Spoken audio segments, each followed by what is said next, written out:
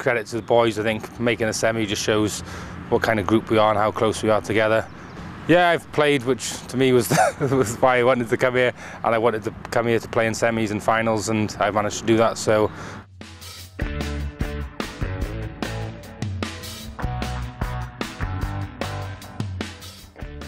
Luke, now the dust has settled on that epic semi-final, what are your reflections on that game?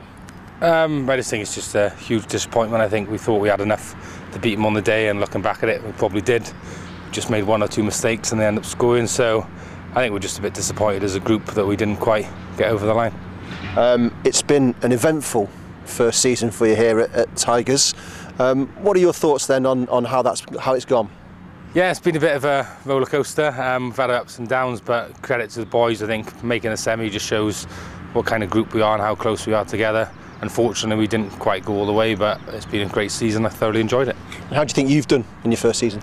Yeah, I've played, which to me was was why I wanted to come here, and I wanted to come here to play in semis and finals, and I've managed to do that. So, as far as I'm concerned, it's been all one good season for me. Yeah, and let's not forget that Tigers did win a piece of silverware this season as well.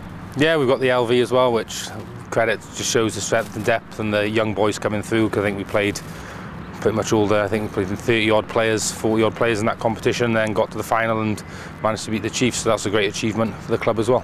How important has it been to work with Matt O'Connor over the last 6-8 weeks and allow him to sort of bed his ideas in before pre-season?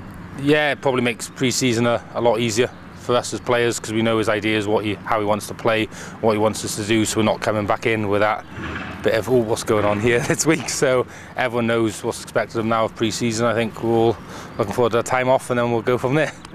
What plans have you got during your time off? I haven't got anything solid yet, but I'll be trying to spend as little time as possible in the UK for the time off.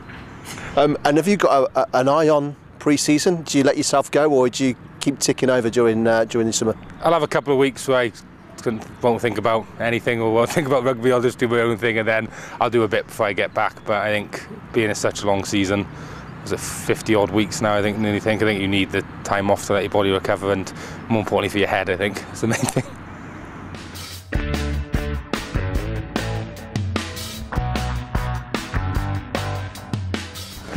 For all the great videos, keep watching LTTV.